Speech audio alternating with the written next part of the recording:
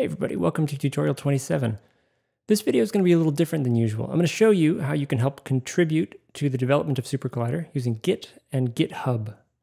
Full disclosure, for all the SuperCollider users out there who are primarily programmers dabbling in music, or if you're a regular GitHub user, then there's a good chance this video won't teach you anything that you don't already know.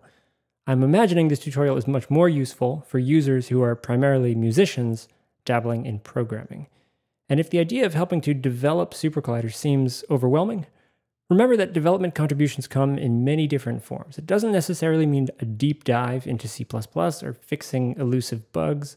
Rather, it might be as simple as just fixing a typo in one of the help files, or maybe refining a code example in the documentation that isn't quite as clear or instructive as perhaps it could be. These are examples of bite-sized, helpful changes that you can propose that don't require an extensive programming background.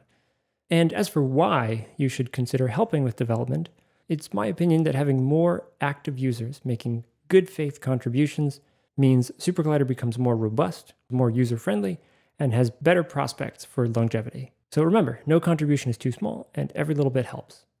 If you're not familiar with Git and GitHub, you're not alone, because I'm a relatively new user myself. In fact, to prepare for this video, I sat down with one of the SuperCollider developers, Brian Heim, and he very graciously walked me through the process from start to finish. So big thank you to Brian for the help, and I'm very pleased to be able to pass that knowledge on to you in hopes that you'll put it to good use. Out of necessity, this tutorial was developed with macOS in mind, but I'm cautiously optimistic that most, if not all, concepts can be easily extrapolated and applied to other operating systems. The first step is to identify some kind of contribution you'd like to make. So before making this video, I rummaged through a lot of the help files and noticed that in the guide file titled Glossary, in the entry for server, the word C accidentally appears twice in a row in the last sentence. So let's fix it. In this video, we're going to be working at the command line a fair amount. So find your operating system's command line interface and open it up. On macOS, this is called Terminal, located in your Applications folder and in the Utilities subfolder. If you've never used the command line before, think of it as a text-based interface for using your computer. Next, make sure you have Git installed. In short, Git is version control software that helps track changes during the process of software development. It's free and open source. To see if you've already got Git installed, type git version and hit enter. If you see a version number, you're good to go. If Git is not installed, this action may trigger an installation prompt that you can follow, or alternatively, you can go to git-scm.com/downloads and follow the instructions there. You'll also need a GitHub account, which is also free. GitHub is a website that integrates with Git and allows people from all over the world to collaborate on software development projects. Once you've created an account, log in. The SuperCollider GitHub organization is here at github.com/SuperCollider, and the main SuperCollider code repository, or repo for short, is here at github.com/SuperCollider/SuperCollider. In terms of the big picture, what you're going to do is make a copy of this repo for yourself, edit that copy locally on your personal machine, and then request to have your changes merged into the main SuperCollider project. So the next step is to decide where to store this local copy of the SuperCollider project. It doesn't really matter where it goes, as long as you're aware of where you're putting it. I'm going to go to my home folder, and then into Documents, and make a new folder called GitHub.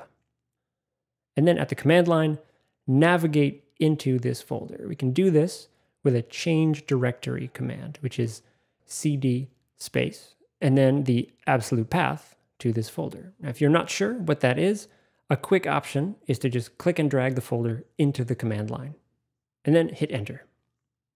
If you like, you can follow this up with a pwd command, which is print working directory. This is not a necessary step, but it's a good command to be familiar with, useful for confirming your current location within a hierarchy of folders.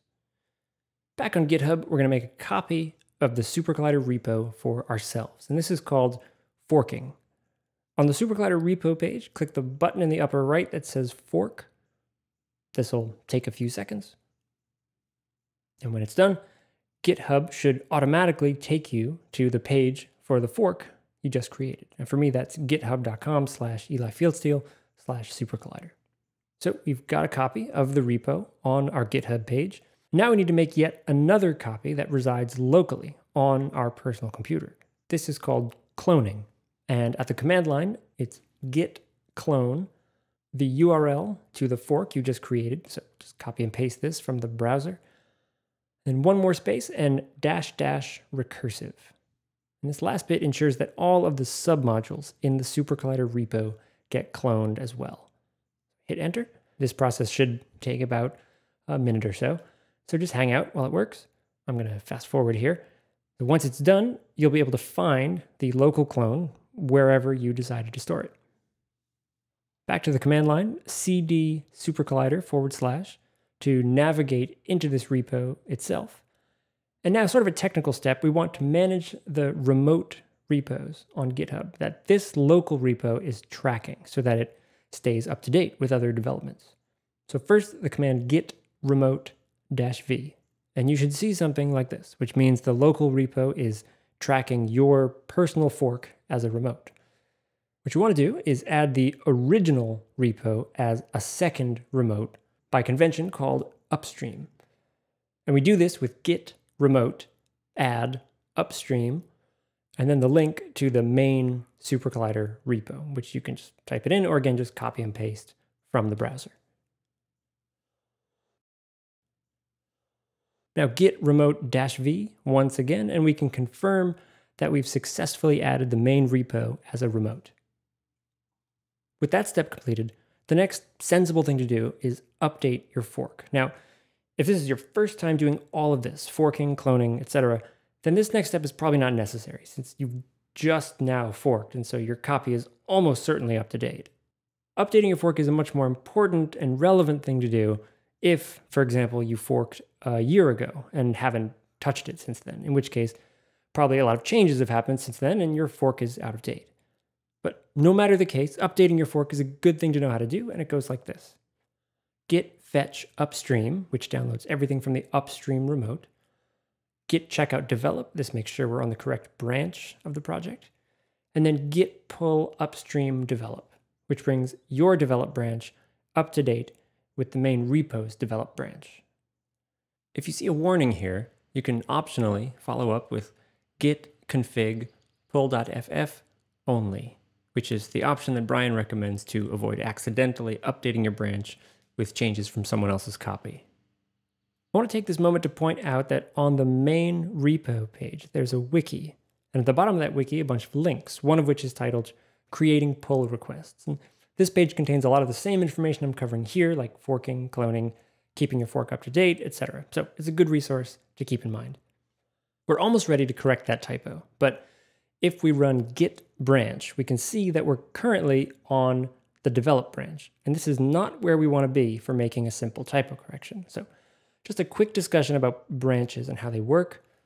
On the main repo page on GitHub, develop is the default branch of the project. And conceptually, develop is the place where all of the primary, substantial, big picture things take place for improving, evolving the platform, and creating the next stable release of SuperCollider. But if all changes took place on this one branch, big, medium, and small, it would just be a big mess. It's not a very clean way of working. And so the accepted practice is to create a new branch specifically for your contribution. And in fact, if you scroll down on this list of branches, you can see that there are already several topic branches dedicated for individual purposes.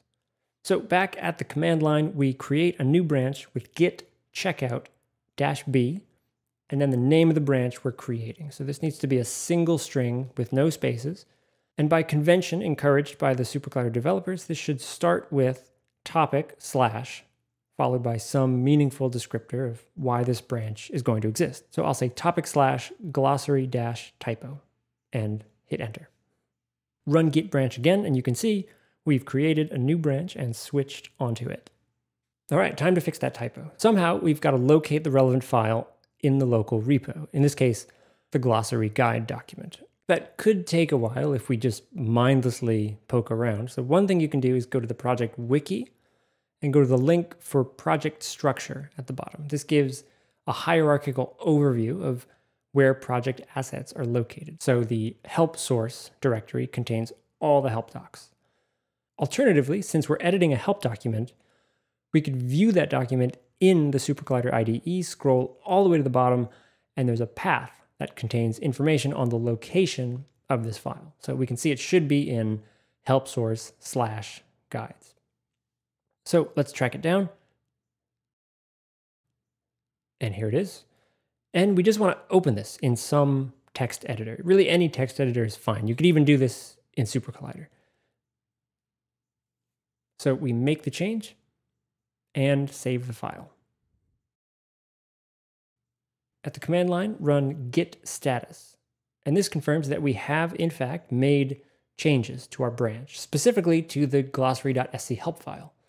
So the first step is to add this change to the staging area, which we do with git add, and then we could just put the local path to the file we just changed, so that would be help source/guides/glossary.sc help. But that's a lot to type, and you can imagine this could be really tedious if your contribution involves multiple files. So instead, we can take advantage of the fact that add is recursive by default, and so we can simply add a parent folder like help source, or even simpler, git add period. And this period refers to the current working directory. In other words, the entire repository. And the add command propagates through the entire project structure. Git status again, and that change is now green, which means it is staged for inclusion in the next commit. So after we're done adding changes, we're ready to commit those changes. Essentially, a commit is like saving a snapshot of the state of the repository at a point in time. So that command is git commit -m to include a commit message, and then the commit message itself in quotes, and similar to naming a branch, this should be a short, meaningful message that describes the nature of the commit. So specifically, Brian recommends the following convention. The project component you're working on, so in this case that would be docs, or maybe help docs or help source or something like that, colon, and then a short descriptor phrase, as if it were a simple computer command. So I'd go with fix glossary typo. Run that, and then git status confirms we've got no more changes to commit. From here, we want to push this new branch to our personal fork on GitHub so that this new branch is visible there as well. We do that with git push --set-upstream origin, which means the local clone will track changes in your remote fork. And then finally, the name of the branch, which in this case is topic/glossary-typo. Run this line, which takes a few seconds. And once it's done, go back to your fork on GitHub, and you should be able to see confirmation of your recent push right at the top. Now, usually this happens pretty quickly, but in some cases it might take a minute or so to show up. The final step is to make a pull request, which essentially means asking the SuperCollider developers to incorporate your changes into the develop branch so that ultimately your contributions will be reflected in the next release. Click this green button that says compare and pull request and complete the form on this page. In particular, the purpose and motivation of the pull request. In this case, it's just a simple typo, so something brief is fine. Though I imagine for more substantial contributions, you might want to put some detailed information here. For types of changes, delete the lines that aren't applicable. This is strictly a documentation change and not any of these three things. And then check off the to-do list by putting a lowercase x in each set of brackets. So we've updated documentation, and this pull request is ready for review. And even though this change doesn't involve any code testing, it's recommended that you check off items that don't apply, just to show that, all tests are passing because there's no code to be tested. Preview your PR if you like, and if it looks good, click on Create Pull Request. This completes the process of initiating a pull request. So from here, at some point, a developer will come along and review it. Now that might be a couple minutes, but more realistically, probably a day or two at least. But you can come back to this PR page whenever you like, and it'll give you live status updates, including tags that were added, comments, and whether the PR was approved or not.